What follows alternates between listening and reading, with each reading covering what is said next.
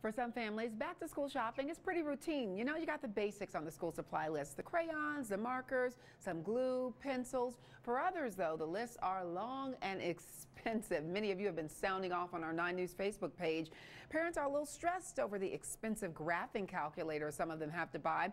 Some even have to get laptops for their kids. And you know, when you think about the fact that some families can't even afford the basics, you see why our annual Stuff for Students drive is so important. We're donating things here at the 9 News break room too. This is just one table that we filled. Things like those crayons, those notebooks, composition books. We've got a full list on what you can donate on our website, 9news.com, and on the 9 News mobile app. Now you can also drop off supplies at Larry Miller dealerships and Bright Horizons locations. King Soopers has donation boxes you can pick up for just $5 or $10, and the Broncos will be collecting during training camp practices too.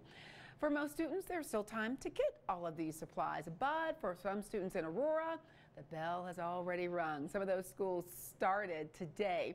9 News reporter Amelia Earhart has more on reminders for parents, students, and pretty much anyone who drives through school zones.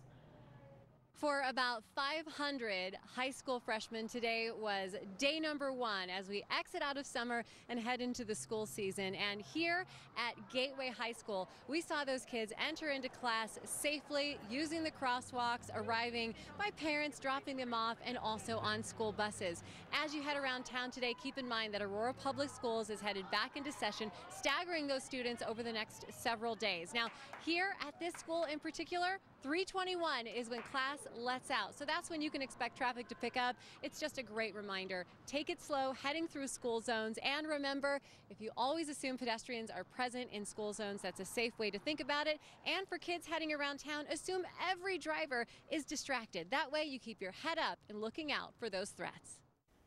Good advice, Amelia. Thank you.